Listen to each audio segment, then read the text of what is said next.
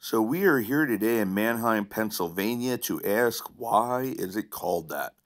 Manheim, Pennsylvania was founded in 1762 by Henry William Stiegel, and eventually he would be known as Baron von Stiegel because of the opulence in which he lived. He was born in Germany, and he lived right generally near the town of Mannheim.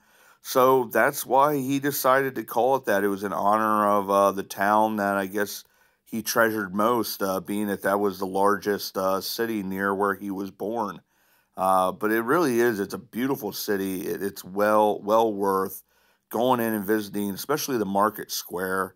They have a great historical society that preserves these things. They do these walking tours.